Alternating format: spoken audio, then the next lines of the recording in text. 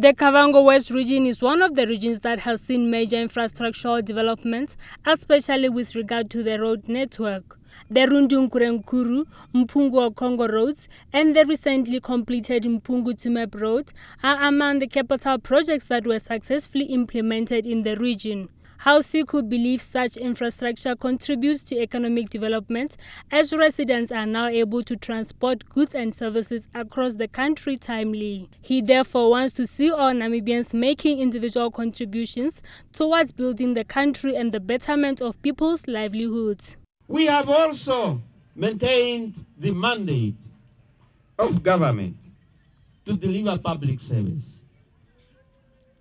And we have extended the delivery of public service to the creation of facilities, physical facilities, the building of roads, the building of schools, the building of hospitals, and indeed the building of all other facilities.